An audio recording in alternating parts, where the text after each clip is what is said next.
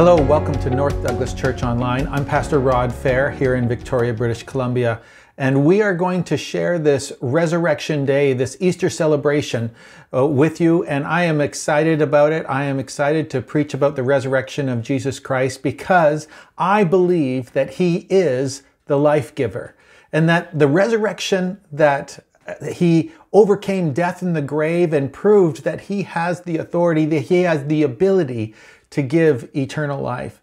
And I want to communicate that with you today. I want you to be able to rejoice in all the things that Jesus has done for us. And we want to celebrate together in this gift that He gives us.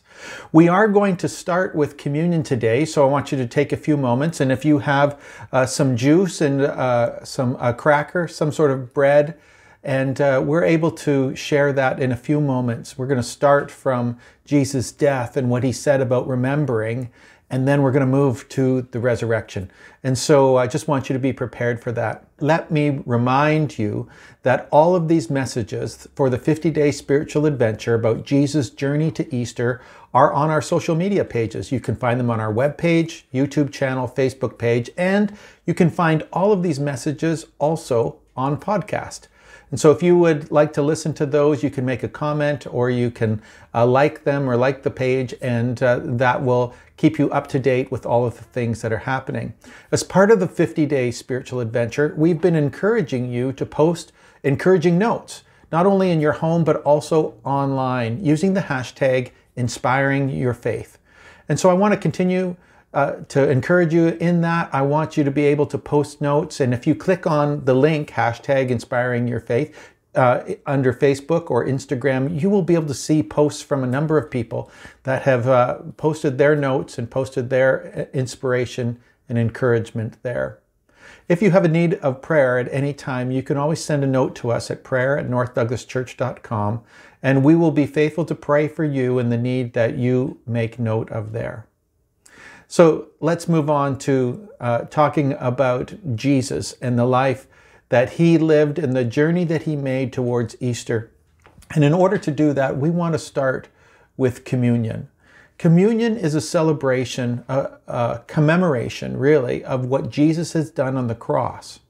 As we talked about the cross, we talked about the sacrifice of Jesus, His body and His blood, and what He gave to us in providing the forgiveness of sin.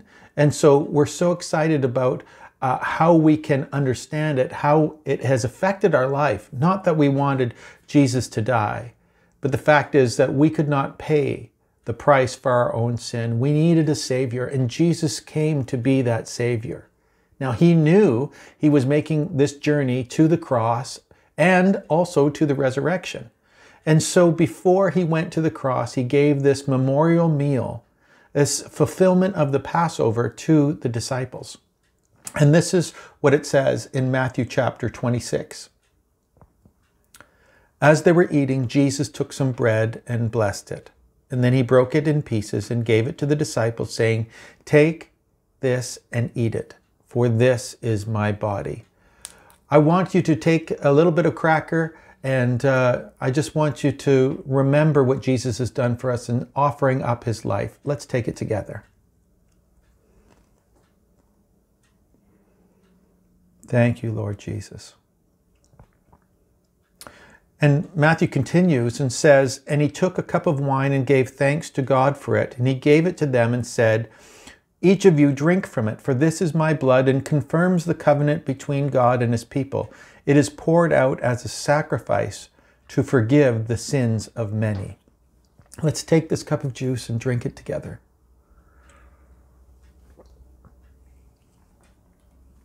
Thank you, Lord. Thank you, God Almighty. We just give you thanks for the provision of a Savior, that Jesus is the Messiah for us, and that He has come and delivered us from our sins.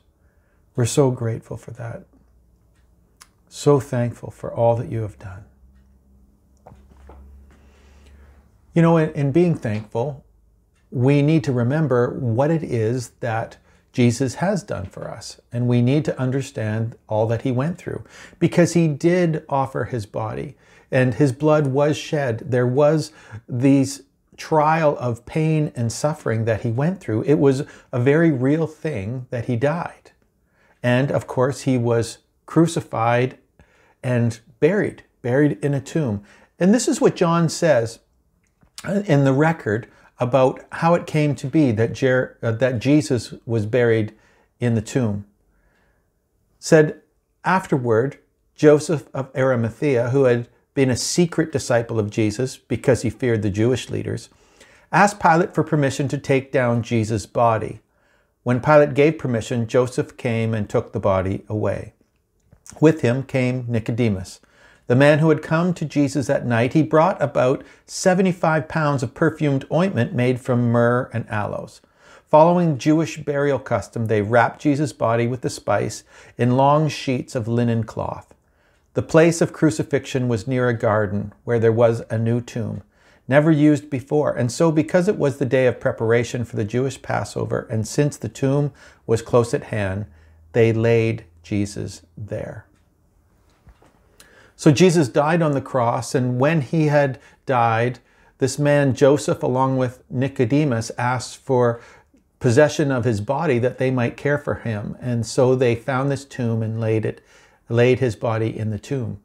Now, I don't know if you've been to a cemetery lately, but in the cemetery, you will find that it's not the happiest place to be. Now, even if it is a place of peace and rest, there are these things that happen where people are not really joyful. They're not really happy about being in a cemetery. Let me tell you this little humorous story. You see, there was a minister, a priest, and a rabbi that all died at the same time. And they went to heaven and presented themselves before God. And while they were there, just newly come before God in heaven, they were asked this question. They were asked this question: what would you like to hear from your family and friends as your body lay in the casket? What would you like to hear them say at your funeral? And the minister said, I would like to hear them say that I was a wonderful husband, I was a faithful leader, I was helping people, and that I was a great family man. The priest said, well, I would like to hear the people at my funeral say that I was a wonderful teacher, that I was a servant of God who really made a difference in the lives of others. The rabbi said, well, at my funeral, I would like to hear them say, look, he's moving. And I know this is a joke. I know that it is just meant to be a humorous little story, but it does draw to our attention a point that is part of human nature, and that is we don't really want to die. We don't want to die. We would like to live. Everything within us cries out for life. And that is an important part of what Easter is about. That's an important part of what Jesus' resurrection is about. Because you can imagine that after Jesus had died on the cross, there were certain people that were there that were close by, others that were watching from a distance. But Mary, Jesus' mother, was there watching her son die. Now, how heartbreaking and how difficult, how hard that must have been. And there were other women that had been followers of Jesus, supporters of his ministry, that were also there. John, as a disciple, was there right at the foot of the cross. And you can imagine how unhappy they were because Jesus was dying and did die. They saw him die. Now, it was interesting that Nicodemus, when Joseph brought Nicodemus along to care for Jesus' body, that he brought 75 pounds of this perfumed ointment, and they wrapped Jesus up in the cloth like was part of the Jewish custom, and they secured him and then put him in a tomb. I mean, if anybody didn't think that Jesus was dead, he was obviously dead. There was no way that they would actually do all of those things for someone that had just passed out. Jesus had died a real death, and he was buried in a tomb. He was laid in the ground. He was dead. But he didn't stay dead. He didn't stay that way. And this is the important part of Resurrection Sunday. This is the part that we need to be shocked and surprised and excited and rejoicing in. Jesus is alive. He is risen from the dead. This is the best news ever. And of course, all the Gospels tell about different parts of Jesus' resurrection. And I want you to hear it from Matthew chapter 28. And what happened in this part as Jesus rose from the dead. It said, early on Sunday morning, as the new day was dawning, Mary Magdalene and the other Mary went out to visit the tomb. Suddenly there was a great earthquake, for an angel of the Lord came down from heaven, rolled aside the stone, and sat on it. His face shone like lightning, and his clothing was as white as snow. The guards shook with fear when they saw him, and they fell into a dead faint. Then the angel spoke to the women. "Don't be afraid," he said. "I know you are looking for Jesus who was crucified. He isn't here. He is risen from the dead, just as he said would happen. Come, see where his body was lying. And now go quickly and tell his disciples that he is risen from the dead, and he is going ahead of you to Galilee. You will see him there. Remember what I have told you." He is risen from the dead. That is amazing news. This is a wonderful thing that we need to know as part of the gospel.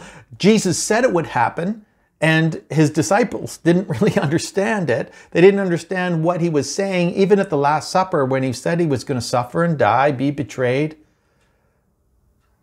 But you know, when he rose from the dead and they began to understand that all these things that he had said were coming, that there was victory over death and the grave. This is something that was an amazing part, that they began to get, all of his followers began to get excited about the fact that Jesus had conquered death. Now, victory is an important thing.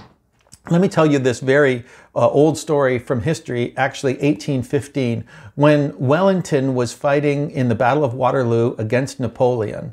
There's great battle, and all of England knew that this battle was taking place. But as you can imagine, in 1815, the modes of communication were not as technologically advanced as today. And so in order to communicate what was happening in Europe, they had to send a ship, and they had to send a ship back to England, and that ship had to send signals and until it could land. And so what happened on the finish of this battle was that the ship moved towards England, began to send semaphore signals. Now, they were flag signals. It took a long time to communicate a message. And so while the ship was off the coast, they began to communicate the message of what had happened in the battle.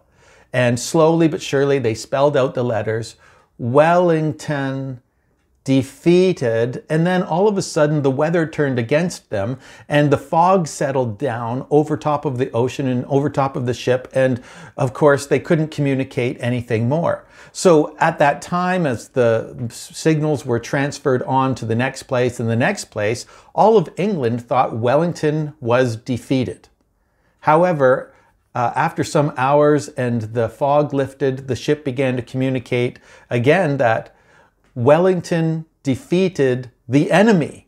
Of course, their defeat and their agony over the defeat turned to joy, because they were rejoicing in that Wellington was successful. The battle wasn't lost, the battle was actually won. And if you can imagine, on that day, when those women came to the tomb feeling dejected and defeated, Jesus had died, Jesus was buried, only to discover that the angel rolled back the stone and said, "He's not here, he is risen." Their defeat turned to joy. What had been a defeat turned to victory. And wow, what a victory it has been. Paul says in 1 Corinthians chapter 15, "Death has been swallowed up in victory. Where, O death, is your victory? Where, O death, is your sting? The sting of death is sin, and the power of sin is the law. But thanks be to God, he gives us the victory through our Lord Jesus Christ." Has there ever been such a moment in all of Christian history as the moment that Jesus rose from the dead? You know, if Jesus wouldn't have risen from the dead, we might never really understand the sacrifice he made on the cross. But because he is risen from the dead, everything that he did on the cross, the provision of forgiveness of sin, it became so much more real, so much more relevant, because death has no power over those that have identified with Jesus in the resurrection of life. And so, as Jesus was raised from the dead, we come alongside of him and say, yes, that eternal life, that is what we want. Do you have confidence in the eternal life that Jesus gives? because that's what the resurrection is meant to do. The resurrection is meant to help us to understand everything that Jesus has given to us. Jesus overcame death. He overcame the grave. And so many people are afraid of death and the grave. They're afraid of dying. They don't know what will happen to them. The truth is that Jesus has been raised from the dead as really the first fruits of what it means to be raised. And if we have faith in Christ for the forgiveness of our sin, we have faith in Christ also for the eternal life which he will give. And that is, even though this earthly shell, this body will pass away and die one day, our souls are meant for eternity. And God is giving us eternal life through Jesus Christ, his Son. In fact, the verses that we know so well in John 3:16 and 17 say this: "For this is how God loved the world. He gave his one and only Son, so that everyone who believes in him will not perish, but have eternal life. God sent his Son into the world not to judge the world, but to save the world through him." And this is the truth. God wants to give you life. God wants to restore to you what he had always designed, that mankind was meant to have a relationship with him. As the Father, he was meant to have a relationship in a way that would bring us together. And heaven has been created for all those that would believe in Jesus, all those that would trust in Jesus for the forgiveness of their sin, and they would receive eternal life. I trust that's you today. I trust that you will join me in saying, yes, I believe, I trust in Jesus.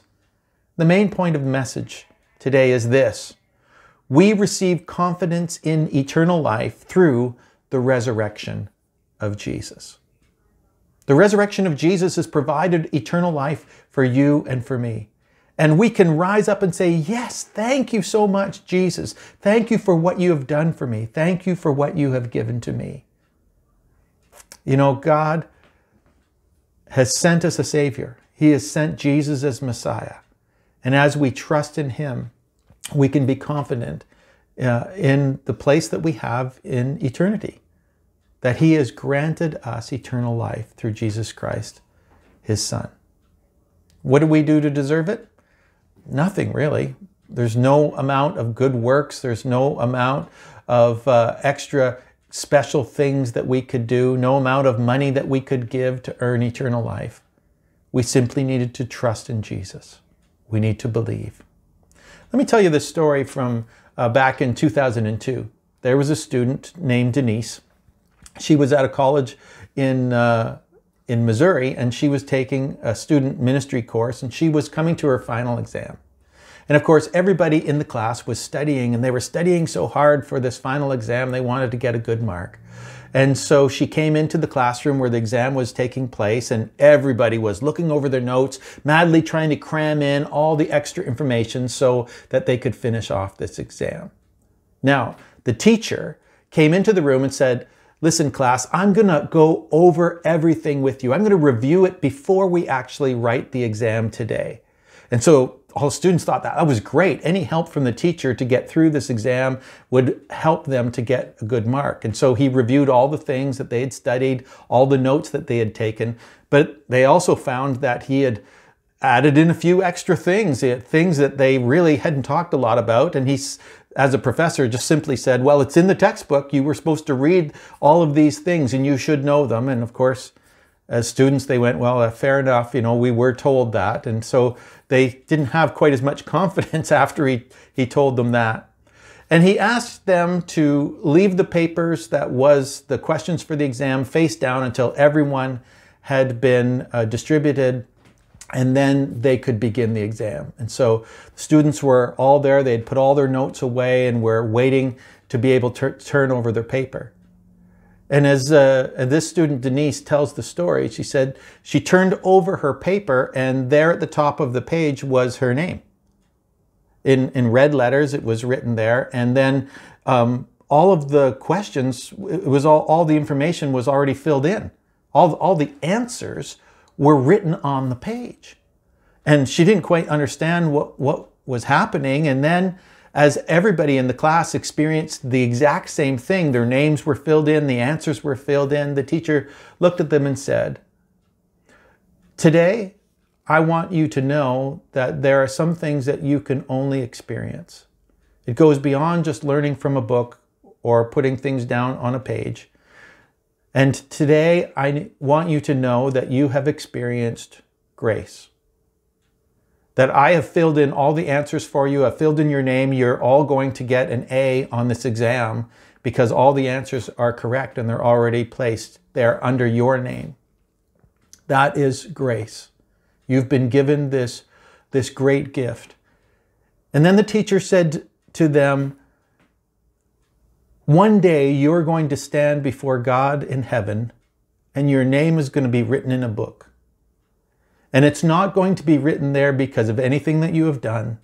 It's not going to be written there because you're smarter than everyone else.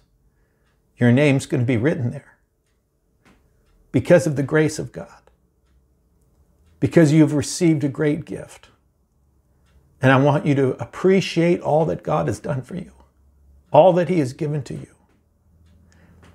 That is such a great story because we receive life through Jesus Christ.